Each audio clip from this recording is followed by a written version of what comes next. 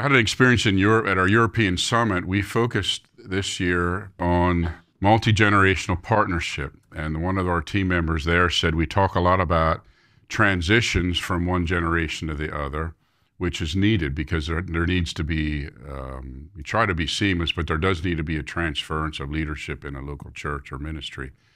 And yet what he was telling us to look at is an ongoing generational partnership between multiple generations at one time. Of course, God is a God of Abraham, Isaac, and Jacob, and so we see this in Scripture. So that's what got me thinking about this topic.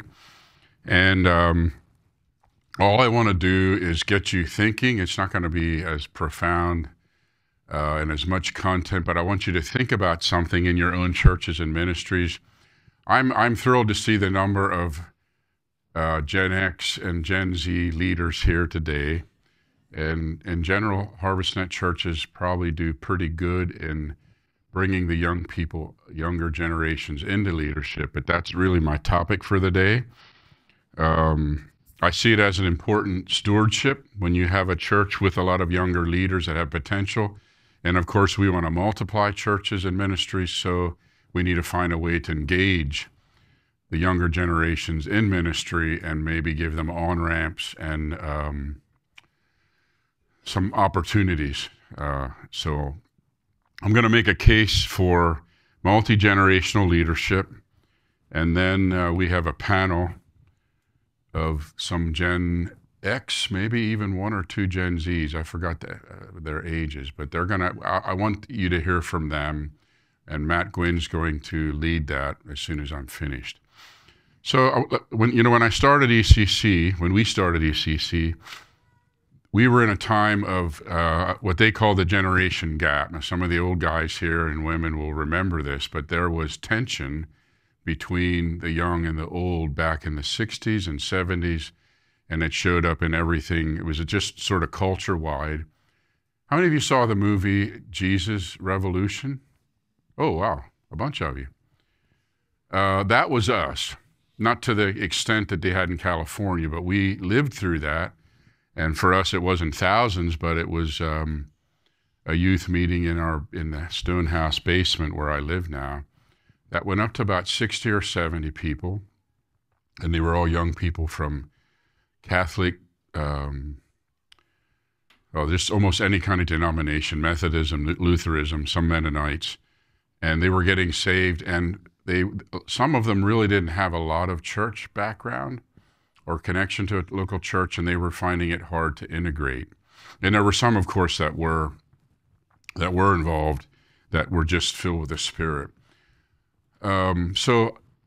But I try to have some of my friends integrate into the local church, and I was having difficulty because I was in the Mennonite church, good heritage, which I appreciate, but they were finding it hard to become Mennonite, you could say, with all the things that come with that. So the head bishop of the Lancaster Conference of Mennonite Church, Dave Thomas, great man, him and Paul Landis, who was head of missions and church planting at the time, come to us and said, why don't you start a charismatic Mennonite church? So we had 6 meetings. It was all set up. When it came down to the local level, we ran into some difficulties. And as I look back, I think I should have had more process. But what we did is we just decided to quietly leave and start a house church because we didn't want to split the church. We didn't want to pull people out of the church. But at that time, there was tension between younger people and our dreams and visions and the older. And as much of it was our fault as it is the older people. But we were not just a little arrogant, a little rebellious and very arrogant, because we had a different idea that we thought we could show everybody how to do church a different way.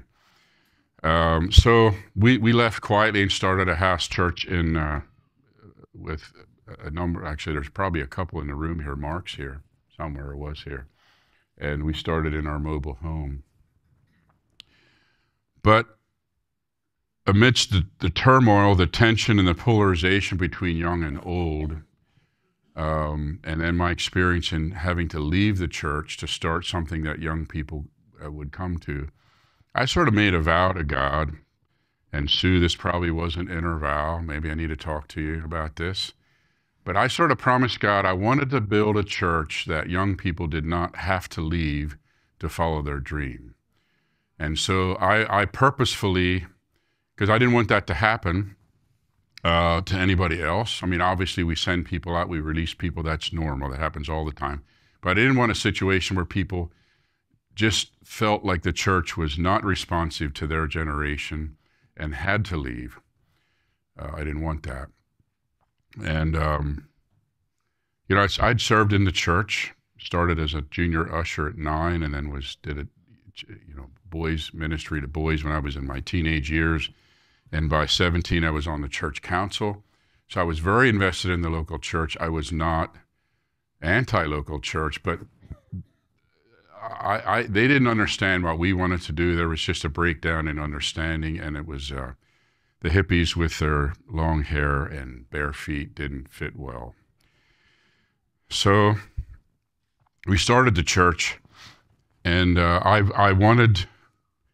remember saying that we want gray hair and youth on every team. So I wanted to have it both generations together on everything. It was sort of a rule, a little hard to do. And I remember saying with music and stuff, and I'm old now, but even back then, having the volume louder than what most churches had was sort of revolutionary, believe it or not. And I would tell the old people, we're going to lean that direction in our kind of music with the kind of instruments we had. I mean, the first a drum kit in the church was a big deal. And I remember putting a box of earplugs in the back saying, "Help yourself," which was not appreciated. And I said, we're going to keep the volume louder. It was still in OSHA regulation range, but it's going to be louder than what the church would be. And we were going to lean the direction of the culture of youth and keep it that way. And the older people who are supposed to be more mature just need to adjust. And this happens with every generation. So I didn't make everybody happy with that. One guy gave us $250,000 for a building, but then complained about the volume, and I thought, wow, maybe I should get responsive here. But I said, you know, we're gonna leave the volume within OSHA range, but there are earplugs, because he was, you know, he didn't like it bothered his ears, and I said earplugs would help you do that. It frightened me, but he ended up being sort of a champion for younger generation and for technology, and gave a number of churches money to buy that kind of stuff right there. And he was fairly aged. So that's just sort of the tension that we started in. But I feel like we want young people to be able to follow God. And so we have our vision, we have our system, we have our organizations and our corporations and everything. But God has always given younger people a vision and a dream. And somehow or other, we have to be able to understand that and connect with it rather than forcing them to do something else. Because it is their church. And I wanted something that was integrated. I wanted to keep everything from younger, you know, children and youth and adults connected together. And you can still have specialized ministry, but that was sort of the vision.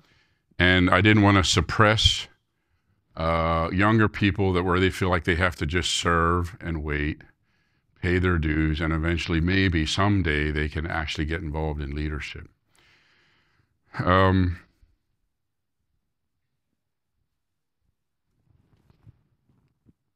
I've seen old men hold to their power and crush young leaders, drive young people out of a church. Not intentionally, but simply because they were unwilling to pull them in or to understand them. The culture of the church, the pattern, the traditions always stayed the same, and it just eventually wasn't that of the younger generation. But the church should be theirs, and of course the future will be theirs. They're going to be leading us at some point, and so we needed to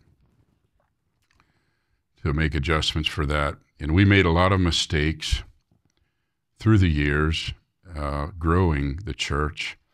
But even today, there's still a fairly young demographic. What is the average? You know what the mean age is? 20? 26 is the mean age, and what, 700 to 800 children and youth? On the weekends, yeah. So, and I know many of the churches here have the same demographic, but I fear some generational tensions could ignite again. And so today I'm appealing for understanding and intentionality for transition as seamlessly as possible between generations.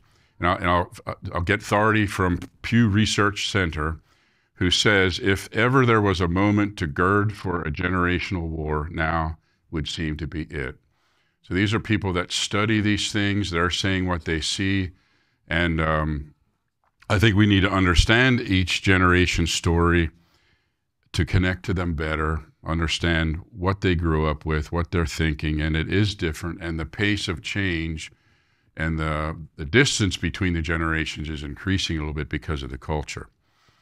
And one writer said that we must, those that are in office, in leadership positions, must read them before we lead them.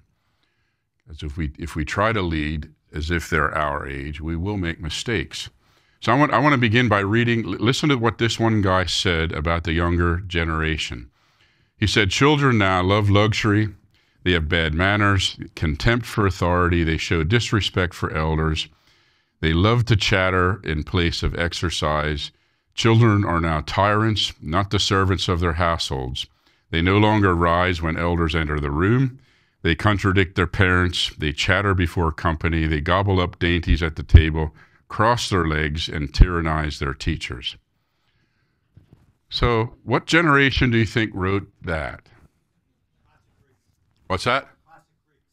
You're right. Wow, give that guy a prize. So it sounds like something a generation, you would say about the generation, a couple of generations younger than you. But this was written by Socrates 2,400 years ago.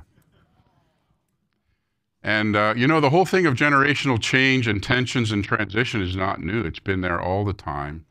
And it's just common because we grew up with a set of values and thoughts and patterns. And we need to adjust. We need to change. I believe God's heart for multi-generational partnership has existed. We can see it in scriptures, like I said, with God being the God of Abraham, Isaac, and Jacob. And when it goes wrong, God does intervene redemptively. But he prophesies to work in this way before the day of the Lord. And I don't know when the day of the Lord is, but we're closer now than we were yesterday, for sure. Malachi 4 says, behold, I'm coming to send you Elijah the prophet before the coming of the great and terrible day of the Lord. He will turn the hearts of the fathers back to their children and the hearts of the children to their fathers, so that I will not come and strike the land with complete destruction or with a curse. So that can be applied to a family setting. I would like to apply it also to the church world, whether it's in a local church, whether it's in a network of churches, and Christianity in general. I believe that the spirit of Elijah, the prophetic movement that we're in now, which is probably the most understanding of prophetic ministry that we've had broadly, in terms of seeing and hearing and repeating God and visions and all sensing things. I believe that the prophetic movement can heal separations that men create. So what I see globally, I see some churches that have lost all their young people. And honestly, I think the older generation has to take at least some of the blame for that. That's a harsh thing to say. But also I see it in this area. I mean, I have relatives that attended a church where there are no young couples and no young people. It's just older people.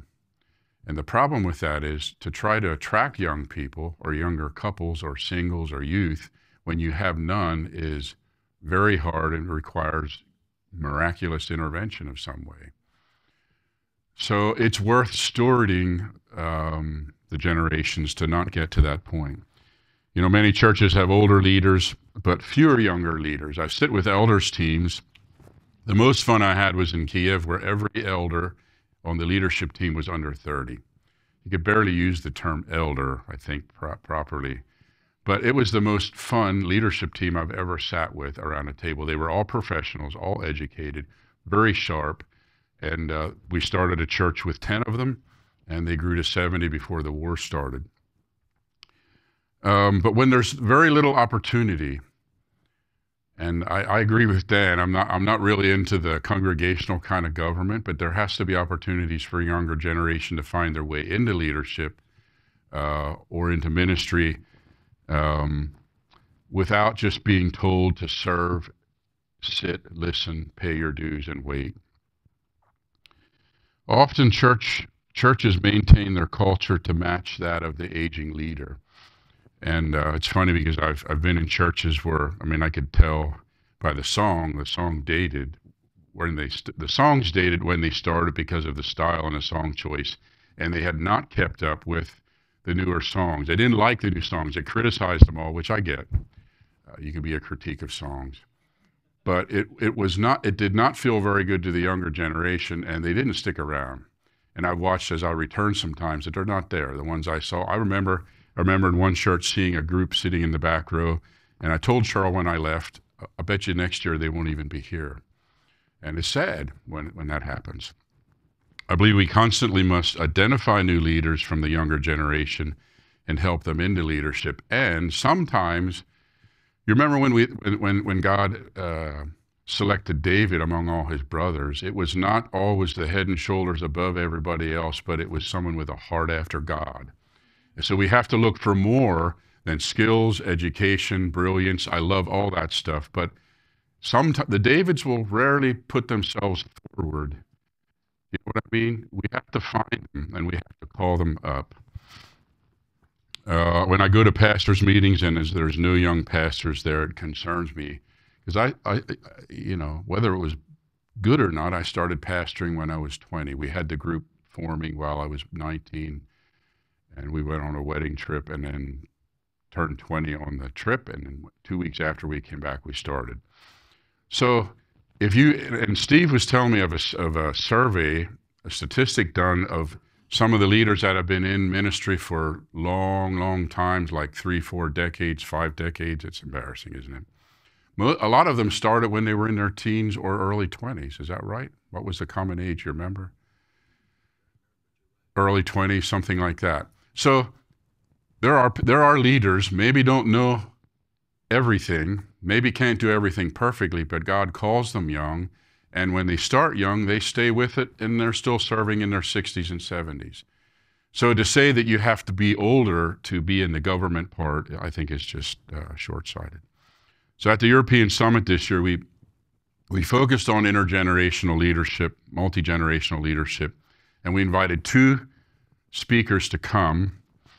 They were not actually from HNI churches, but they came, Wissler in Poland, recruited them and brought in, they addressed us. And, the content of what they said was not university level, but the heart impact, it impacted everybody. In fact, I don't know if there was a dry eye in the room. And I think we realized that we needed to bring them into things. And so the European team agreed to take some steps. I did a trial run here in the U.S. I think I had 15 or 16 in our house, Cheryl and I. Some of them are here today, but I said, I'm going to let Matt ask questions and I'm going to just take notes. And that's what I did because I felt like I needed to listen. It was easy for me to assume, yeah, I understand them and I get them and I see the faults and I see the good things and all that. I understand them. But I felt like that's risky because I don't think we do until we listen and let them be honest. So I said, what you say will not be quoted outside this room. You can be completely honest about how you feel, and I really do want to know. And they were very helpful. So we have one coming up in Warsaw in December with 26 Gen Z and Gen X from 10 different nations. And I'm looking forward to it, and they're very excited. They're already asking for other next generation events in Europe, and we're talking about a young adult camp in Croatia on the coast in the summer. We'll have to run that by them. I want them to buy in or suggest what they want. But it's easy for existing leaders to make everything we can make everything about ourselves and not be intentional about welcoming, including, and transitioning. So in other words, let's not wait until we have to call the next pastor to actually bring the next generation on board. And I believe one step we can take is to listen and to seek to understand. I think I read something like that in the Bible, right? To seek to understand first and then speak, or speak less. So there's a chart here. And the goals in these things, can you show the chart? You're not going to be able to read that. Can you read it anywhere? Up to the middle anyway. It's out of the book. I'm not going to either even cover it all. But the goal should not be to pigeonhole, because there are generalizations and there are exceptions. And I know that, if you read it, you're going to say, well, that's not true. Well, it maybe isn't for most of the younger people that you know, but this comes from a sociologist. And so I'm looking at this, trying to understand the generations. Every generation have things that is unique to when they grew up. And so that shapes them. And this just goes over their life motto, their values, work ethic, technology, view of authority, their communication, and the percentage of the workforce, which is interesting. We'll talk about that later. I was thinking about having copies to give you. I apologize, but I'm not going to take the time to go through it. I think we need to get to the panel. The ones I focus on are Gen Y and Z, millennials and Gen Z. Millennials, they grew up, from 1983 to 2000, during campaigns focusing on child safety, self-esteem, and status became factors on how parents raised their kids. As children became a top priority, millennials grew into the largest generation in U.S. history, about 80 million. Millennials were the first generation that didn't need adults to get information. And think about that one, because everything was available on their fingertips. When I was teaching in HSM classes, there she is. She was my fact checker. I was doing church history, and I had the dates in my notes wrong, and it wasn't more than about 20 seconds, and she would raise her hand and say the date is actually this. But which is good. I didn't mind that at all. I mean, I didn't take offense. I had my notes wrong. But it's all there for them instantly, anytime. They grew up in a health economy, and most entered adulthood feeling very confident. They grew up in a protective culture as parents became obsessed with safety. They grew up in an affirming culture as adults chose to build high self-esteem. They grew up in a collaborative and pressurized culture that cultivated stress. So these are some of the things that they deal with. They grew up with options. So many bring a free agent mentality to life and to work, which that wasn't there with baby boomers, and it can be good and bad. Gen Z, 2001 to 2015. These dates are also, I've seen different sets of dates, so it's all sort of subjective. And some people that are born like before or after the line identified with a different generation. So these are big generalizations, not true all the time.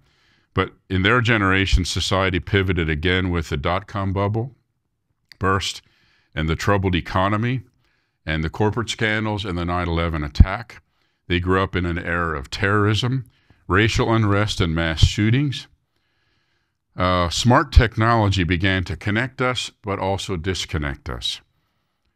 Technology began to foster mental health issues, and sometimes they're called the coronals because they are now marked by the pandemic that we all lived through.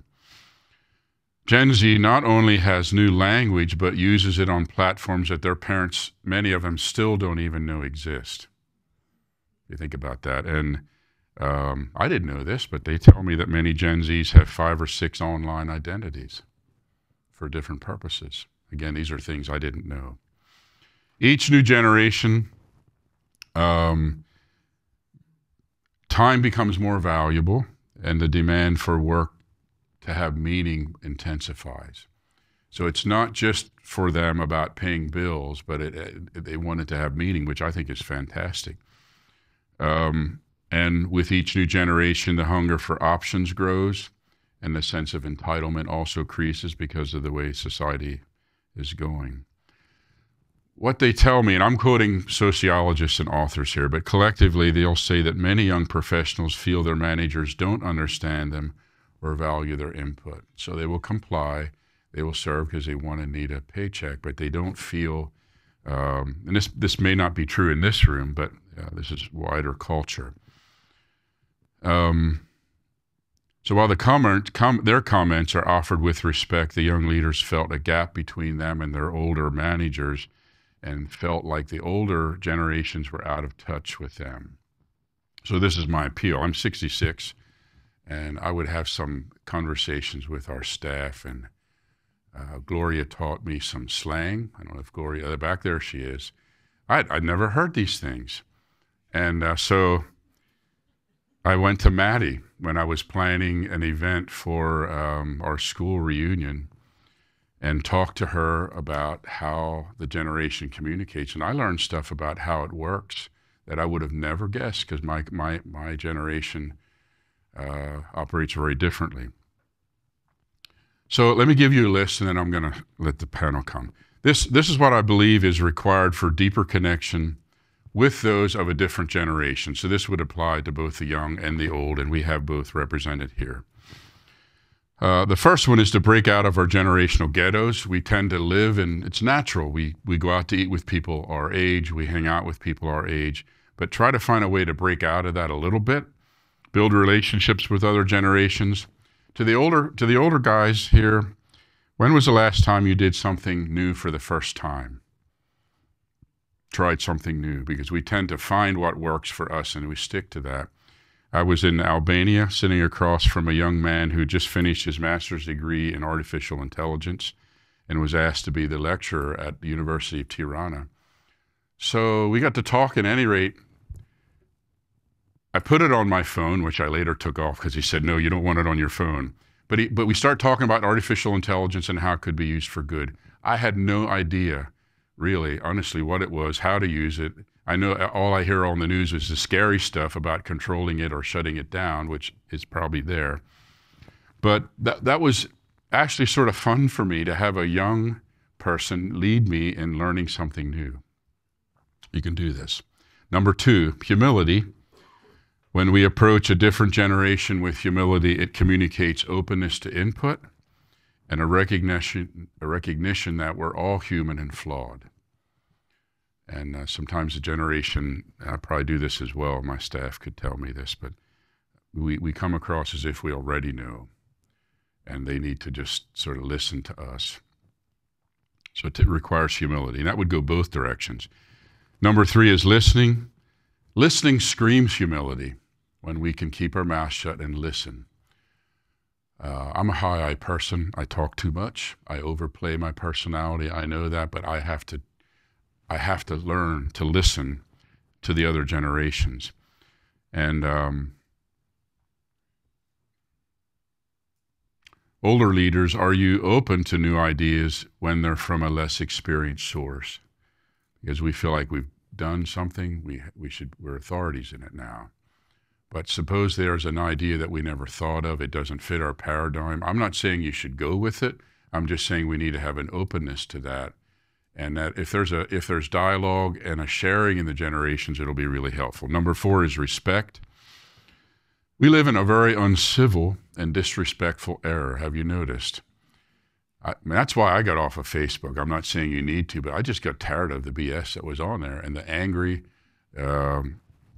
stuff that I was hearing. We live in a disrespectful society, yet everybody is demanding to be respected. How's that going to work? But respect communicates that you esteem the other person or that you esteem the other generation.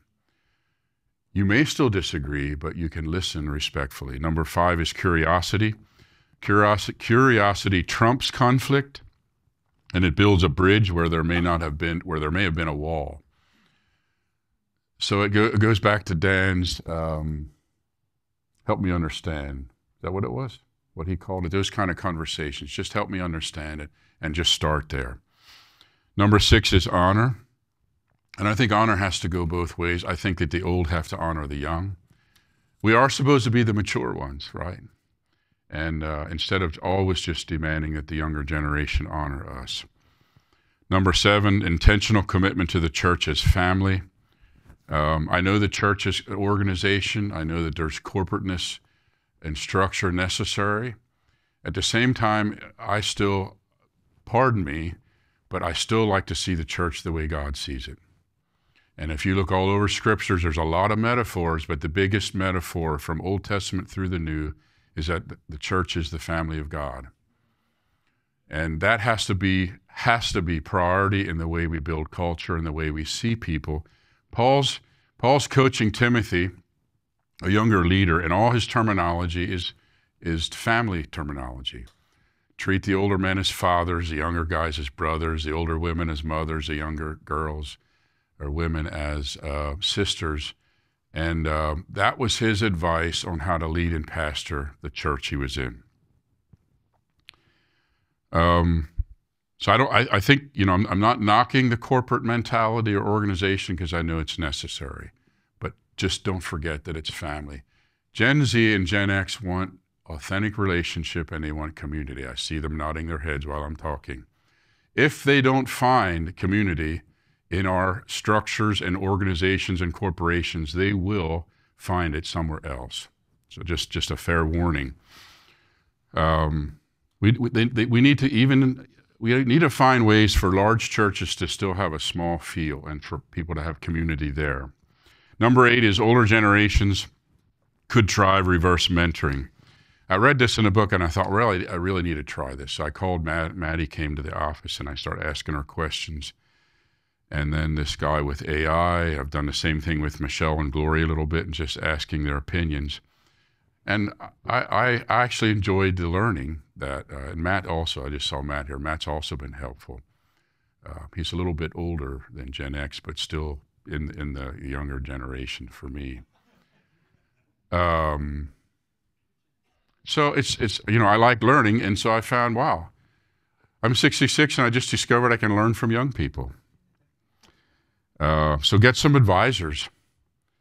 But then the flip side is interesting too.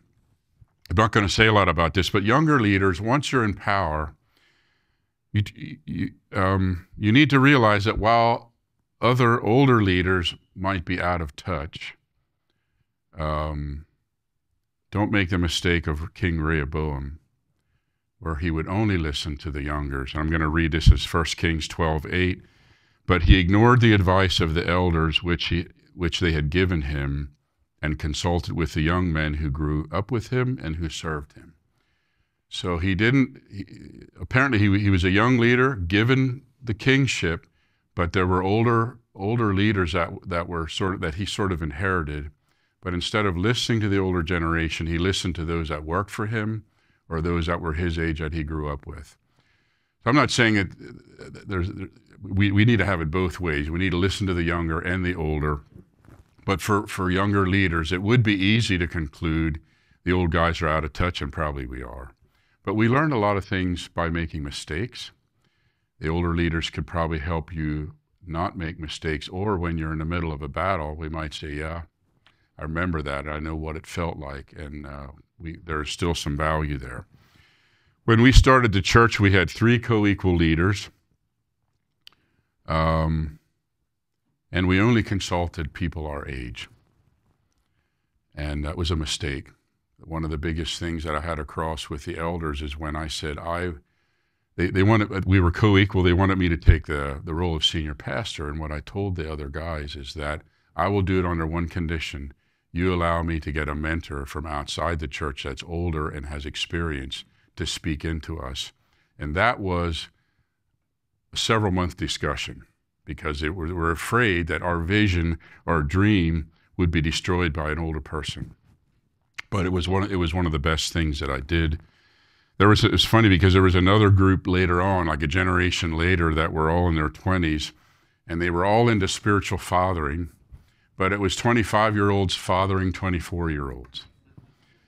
So maybe they're more mature. They probably were. I'm not saying there's any value in that, but it was sort of funny for me, the old guy, to see this. It didn't go well because there wasn't any older leaders. You know the story of the elephants in Johannesburg, South Africa. They put a new herd of younger elephants in the park, and they got rowdy and rammy, and the park rangers tried a number of things to change it. But what eventually somebody said, just get an old elephant and put them in with the younger elephants. So they got an old bull elephant who was probably too old to move very much, but they put him in the midst of the younger, and it all calmed and evened out. So I think there needs to be the older people. We need the younger, and eventually they're going to lead us. Did I skip over the? Okay, that's only coming up. Yeah, all right, here we go. Yeah, all right. So there needs to be a partnership between the two. Just for time, I'm going to skip right to the workplace. You know that millennials and Gen Z already make up 2/3 of the U.S. workforce? Making me feel really old right now. Within 2 years, they will fill 70% of the jobs in the U.S. workforce. Soon they will lead us. And we need to understand that the time is here. If you're in your 50s or 60s or 70s, the time is here. We need to get to know them, appreciate them. We need to give them opportunities instead of waiting until we're ready to give up the salary and then throwing them to church. We need to give them an experience right now. So there's the chart. Yeah, that was surprising to me. Just very quickly, some qualities and contributions of each generation. Baby boomers, life experience, awareness of pitfalls, life coaching for younger generations. That's sort of our role right now. Baby busters, which is Gen X, because of the boom ended at that point. They're realistic in their perspective and pragmatic in wisdom, resourcefulness, and balance. Millennials bring energy and confidence, and tech savviness and optimism and social connections are sort of strong suits for them. And then Gen Zs are entrepreneurial. They have a hacker mindset. Just yesterday, I was trying to help our new bookkeeper understand something and do something with online transfers. And Michelle's sitting there in the room listening, and she said, "Do you need help?" And I said, "Please." And she came and in like 15 seconds solved it for us. She hacked the problem and she got it done. A primary pitfall for all generations is to ignore and dishonor the others. It's just very common. So my plea is, let's let the spirit of Elijah turn our hearts toward each other. I think there's a massive move come, and we can't afford to be in the midst of this stuff when that happens. We need to prepare. And I feel urgency to train, to engage and train and release younger leaders across the globe. And we're talking, I didn't get to India yet, although India does a decent job of that. The cultural aspects are different. I don't want to get into all that. But let's choose to be intentional, build partnerships across generations. We have a lot of young leaders in HNI churches, and let's steward it as an amazing gift from God. It's a generation that is eager and zealous and energetic, and we want to engage them, walk with them in coming years.